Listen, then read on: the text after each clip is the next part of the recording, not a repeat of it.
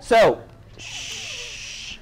I was helping a student out earlier today, and I figured out, you know what, maybe I'll just kind of do this exactly for you guys as well.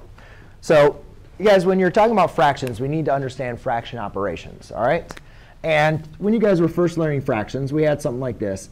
1/3 divided by, like, I don't know, 1/4. And we say, how do we divide fractions? Well, rather than dividing fractions, we replace that by saying 1/3 divided by 1/4 is the same thing as multiplying by the reciprocal, right? And when you multiply, you always multiply straight across. Do not do cross multiplication. I'll talk. So that's exactly how you do that problem. Now, another way to look at that, division, is we can use fraction bars, right?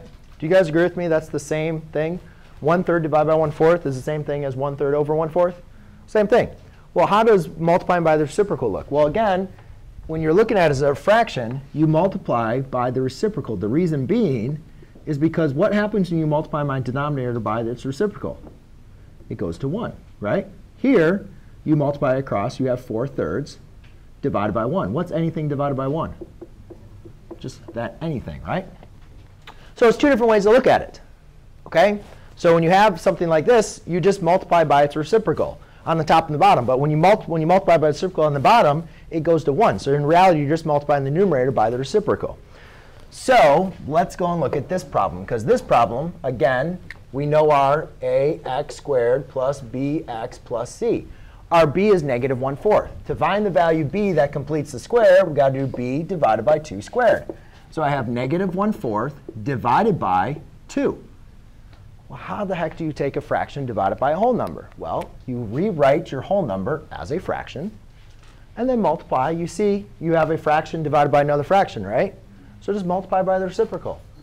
1/2 times 1/2. Any number multiplied by its reciprocal is 1. This equals negative 1/8. So the value c that completes the square is negative 1/8. Oh, I didn't square it yet, too, right?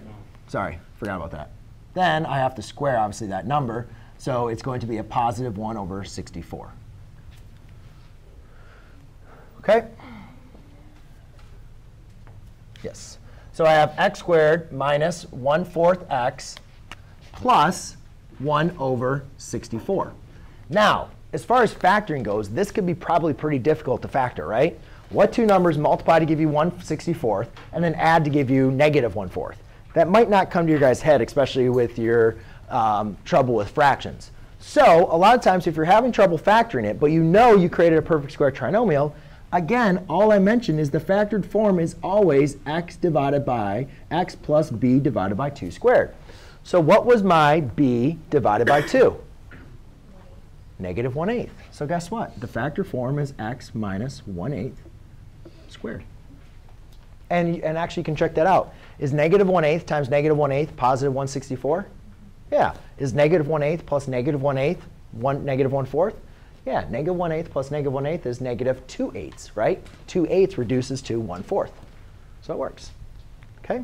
So yes, you can factor all of those. But also remember that x plus b divided by 2 squared.